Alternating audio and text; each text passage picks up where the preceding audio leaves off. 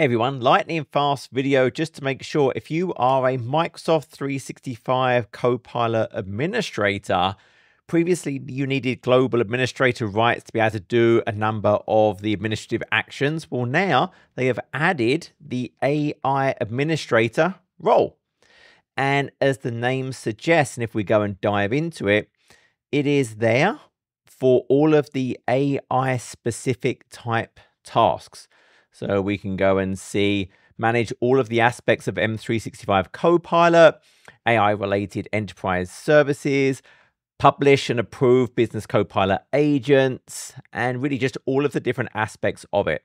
So now you don't have to be that global administrator. We like least privilege. Obviously, this role, you could use PIM, so you can elevate up when you need it to perform those actions. But definitely, hey, use this instead of global administrator. Hope that helps. See you in the next video.